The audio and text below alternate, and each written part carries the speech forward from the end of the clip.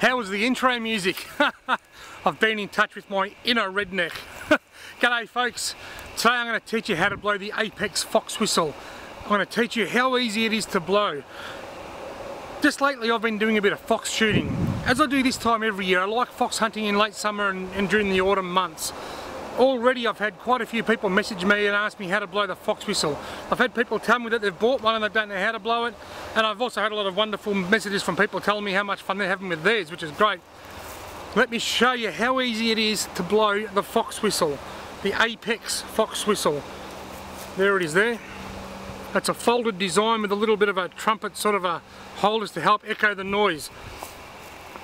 I'm guessing that a lot of people are doing this.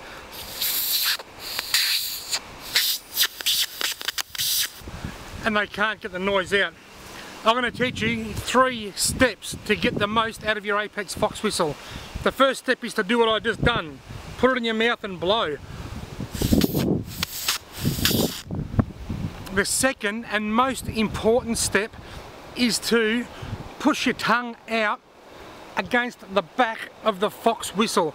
And also make sure the Apex logo, the little picture of the fox where it says Apex and it's got the fox on it, make sure that is facing up, because it doesn't work very well upside down. It's actually designed specifically to be facing up that way. So make sure the logo's up, put it in your mouth and blow, but push the tongue, your tongue against the back.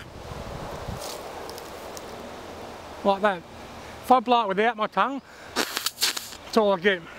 By simply pushing my tongue against the back, instant change. And the third step is to maneuver it around your mouth, because when you move it around, this fox whistle has just no end to the amount of different pitches it has.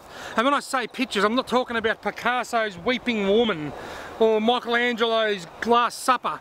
I'm talking about pitches as in high pitch, low pitch, different levels of squeakiness, what a better word.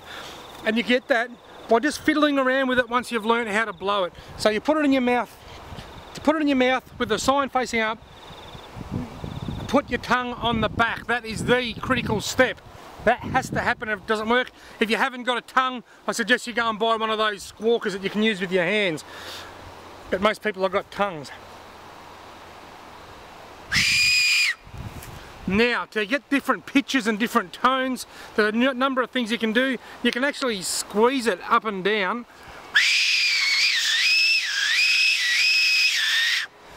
Or you can move it around your mouth. For me personally, with the way my mouth is shaped, I find that just by putting my tongue against it, pushing down and resting that on my top back teeth seems to give me the pitch that I prefer the most.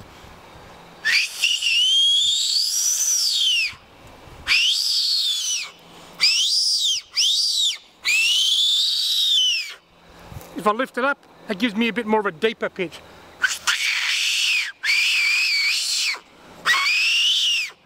But getting the different sounds, the different pitches, is all about manoeuvring around in your mouth and just coming up with finding a spot where you like it and how you like it to sound. But the biggest hurdle that most people have is the tongue. You don't put it on the bottom, you don't put it on the top, you rest it flat up against the back and you push on it.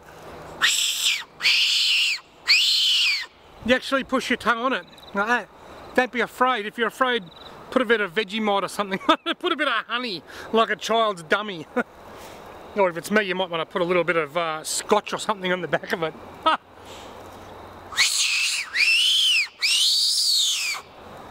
Pretty close to the freeway here. I've got to be careful I don't whistle in a B double. But seriously folks, put it in your mouth and blow. Put your tongue on the back. And then wiggle it to how you want it. Simple as that.